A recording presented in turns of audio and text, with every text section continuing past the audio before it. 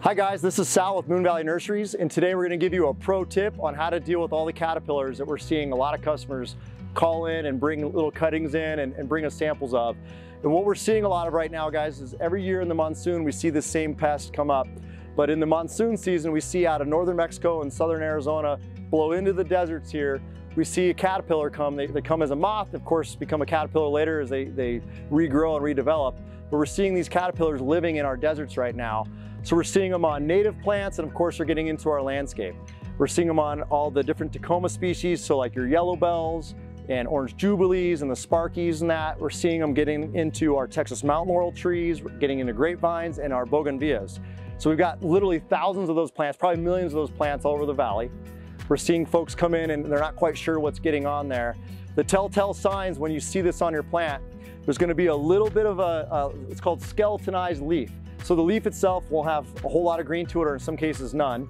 The leaf will usually be white or gray, and you'll see nothing but looks like the little veins, the little structure of the leaf left. You're gonna see that, that's a telltale sign.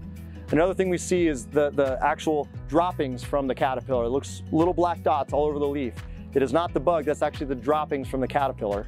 And then last but not least, you see these little tiny short, super skinny caterpillars that are kind of crawling around your plant. So if you see any of those three, there's a couple ways to get rid of it. The first thing you can do if you're just seeing it starting is you can cut it out. You can literally take your pruners or loppers and cut those areas out, throw them into a bag, seal it, throw it in the trash, and get rid of it. You can remove them manually that way, but you gotta catch it early. If you're seeing them kind of throughout the overall plant, it's better to start using some sort of a final solution, if you will. And I'll go through those with you guys so you kind of know what you can come find at any one of our nurseries and have one of our nursery pros show you how to take care of this. So one of my favorite ways to explain this, BT is a very common product. The Bacillus thuringiensis was what BT stands for. We're gonna have it on 3 or 4 different labels. It comes in a powder form and it comes in a liquid form. The powder you can sprinkle and dust over the top. The liquid, you need to use one of these style sprayers to spray it into your plants. So you can use a hose end, like a premix, or you can use a pump sprayer and spray it around your yard. You really need to saturate the plant, douse the whole thing so it's dripping wet. And this is basically, guys, the bacteria that the bug will continue to eat over the course of the next week or two. And as it gets enough of this bacteria in its system, it'll kill it that way. So it's gonna do more damage in the long run while it slowly kills the plant. But it's very, very safe for household everything, really, for us, for our pets, for our kids. So a lot of our clients really like to use that. It just takes a little longer for it to work. If you don't want to wait so long, or if you're seeing a really serious problem with it in your house, I recommend going to a stronger pesticide. Malathion will work. It'll kill most pests around your house as well, but it'll certainly work. It has a stronger odor, but it definitely works for you. We've got Carbaryl, which comes at Carbaryl is in this brand here is 7, but Carbaryl is the active ingredient. That is great on all types of chewing insects, so that'll definitely get rid of it for you.